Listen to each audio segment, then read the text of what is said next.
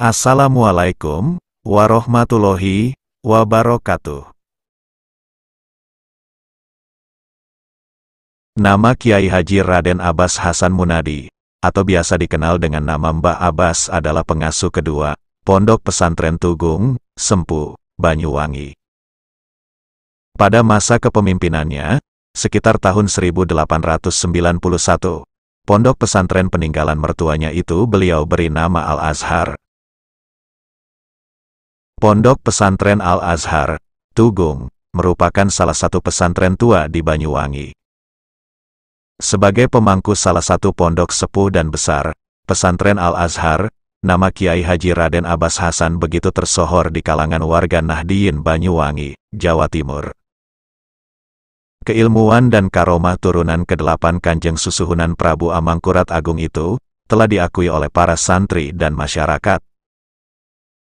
Mbah Abbas terlahir pada tahun 1853 Masehi di tengah keluarga keraton Yogyakarta yang religius. Ayahnya bernama Kiai Haji Raden Hasan Munadi, dan ibunya bernama Nyai Hajah Khadijah. Akan tetapi, ayahandanya, Kiai Haji Raden Hasan Munadi, tak kerasan tinggal di lingkungan keraton. Beliau menganggap banyak hal dari kebiasaan keraton yang tak sesuai dengan prinsip keagamaan yang diyakininya. Tumbuh di keluarga yang religius, Mbah Abbas sewaktu kecil pun akrab dengan dunia pesantren yang menjadi kawah candra di muka pendidikan agama. Pesantren yang pertama kali yang menjadi tempat belajar beliau adalah pesantren Lirap, Kebumen, Jawa Tengah. Kemudian beliau melanjutkan ke pesantren Bendo, Pare, Kediri. Selang beberapa waktu, Mbah Abbas berpindah ke pesantren Kademangan, Bangkalan, di bawah asuhan Syekhona Muhammad Holil. Di pesantren yang terakhir ini, Mbah Abbas dinikahkan dengan Hafsatun oleh Syekhona Holil.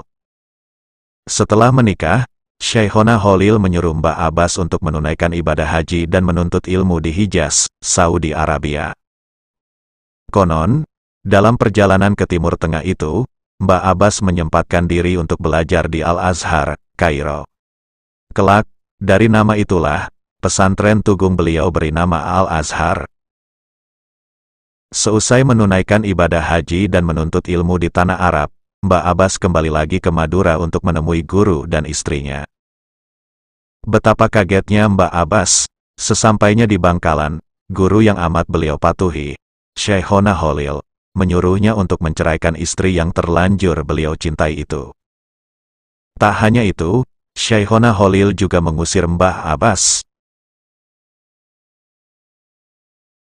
Meski secara logika perintah tersebut memberatkan, Mbah Abbas tetap mematuhinya. Beliau yakin perintah gurunya yang dikenal Waliullah itu memiliki rahasia tersendiri. Akhirnya Mbah Abbas menceraikan Hafsatun dan pergi dari Madura menuju ke Banyuwangi, sebagaimana yang diisyaratkan oleh sang guru. Sesampainya di Banyuwangi, Mbah Abbas diambil menantu oleh Kiai Hafid, pendiri pondok pesantren Tugung, Sempu. Ternyata di pesantren itu, kebesaran nama Mbah Abbas bersinar terang. Kemasyhuran pesantren Tugung yang kemudian berganti nama menjadi Al-Azhar tersebut, tak hanya terkenal di telatah Jawa, bahkan tersiar ke pulau seberang, Sumatera dan pulau-pulau lainnya. Ada cerita menarik tentang hal ini. Di penghujung dekade 70-an, datanglah seorang pemuda asal Sumatera. Konon, ia diutus oleh gurunya untuk menimba ilmu kepada Mbah Abbas di Banyuwangi. Berhari-hari, pemuda itu menelusuri jalan. Ia mengambil jalan Pantura, masuk Banyuwangi lewat Alas Baluran. Awalnya, si pemuda itu menuju ke pesantrennya Kiai Abbas Cangaan Genteng, sekitar 20 km dari pesantren Tugung. Setelah mengetahui kesalahannya, si pemuda melanjutkan perjalanannya menuju Tugung. Sementara itu, Mbah Abbas yang sudah sepuh memanggil seorang santrinya. Beliau memerintahkan untuk bersiap menyambut tamu dari jauh. Sesampainya di Tugung, pemuda asal Sumatera itu pun disambut oleh santri yang ditunjuk oleh Mbah Abbas. Lalu, diantarkan dalam untuk menemui Mbah Abbas. Dari percakapan awal antara si pemuda dan Mbah Abbas, diketahui bahwa dulu, guru si pemuda asal Sumatera tersebut adalah teman seperguruan Mbah Abbas, entah di pesantren Jampes, Pare atau Bangkalan. Semenjak pertemuan di dalam Mbah Abbas, pemuda asal Sumatera itu tak lagi tampak batang hidungnya di pesantren, bahkan sejak awal, ia tak terlihat keluar dari dalam. Hingga titi mangsa sudah bergulir sekira setahun, santri misterius, yakni pemuda asal Sumatera itu muncul lagi di pesantren. Kini, dengan penampilan berbeda. Dulu, rambutnya pendek, namun saat dia datang lagi, rambutnya sudah gondrong. Saat kemunculannya kembali itulah, ia disuruh pulang ke Sumatera oleh Mbah Abbas. "Pulanglah, ilmumu sudah cukup," tutur Mbah Abbas. Santri itu pun patuh. Meski tak memiliki bekal sepeser pun, ia pulang ke Sumatera. Sebagaimana pesan dari Mbah Abbas, santri itu naik kereta api dari stasiun Sempu, tak jauh dari pesantren Al-Azhar. Saat pemeriksaan tiket, santri tersebut tertangkap petugas. Karena kedapatan tak memiliki tiket, ia diturunkan di stasiun berikutnya, di Wadung, Glenmore, sekitar 30 km dari Tugung. Santri itu pun kembali ke Tugung, mengadu perihal ditolaknya menaiki kereta api oleh petugas kepada Mbah Abbas. Setelah menerima laporan, Mbah Abbas memerintahkan santri tersebut, "Ikat roda kereta api itu dengan benang," perintah beliau. Santri itu pun menyanggupi. Ia kembali ke stasiun untuk menjalankan perintah Mbah Abbas. Seutas benang yang ia ambil dari sarungnya yang mulai pudar tenunannya itu, ia gunakan untuk mengikat roda kereta api. Dengan izin Allah, hanya dengan seutas benang dari sarung, kereta api yang berbobot ribuan ton itu mogok, tak bisa dijalankan. Selama 3 hari para mekanik berjibaku mencari penyebab teknis kemacetan, tak kunjung berhasil. Semua mesin kereta tampak normal-normal saja. Saat itu, si masinis kereta menyadari akan sebuah keganjilan pada kemacetan kereta.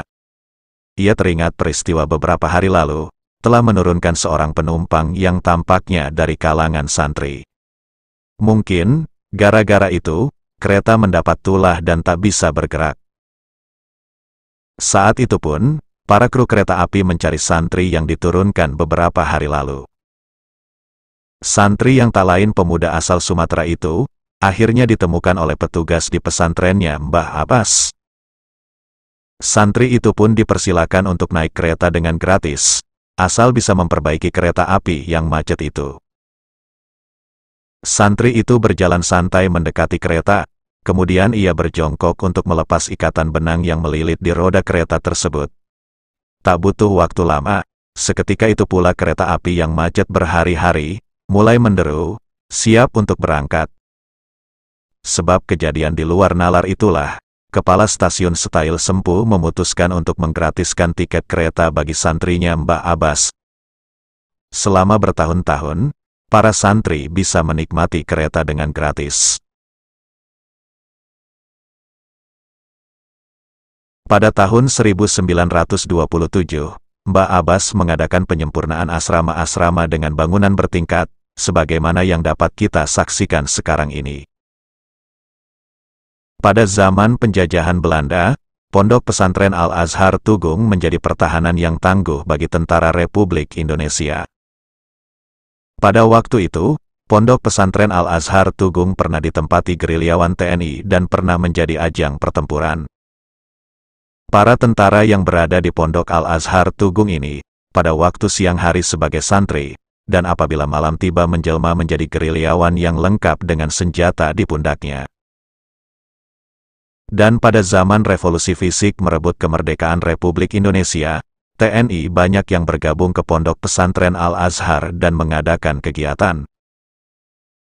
Kiai Haji Raden Abbas Hasan wafat pada tahun 1988. Makam beliau berada di Komplek Pemakaman Pesantren Al-Azhar Tugung, Sempu, Banyuwangi. Makam Mbah Abbas Hasan banyak dikunjungi para peziarah dan santri. Mereka tak hanya datang dari wilayah Banyuwangi saja.